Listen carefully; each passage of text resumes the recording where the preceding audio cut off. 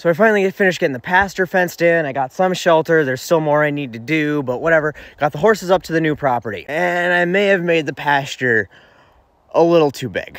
Cause there's the barn over there. And the horses keep hanging out way over there.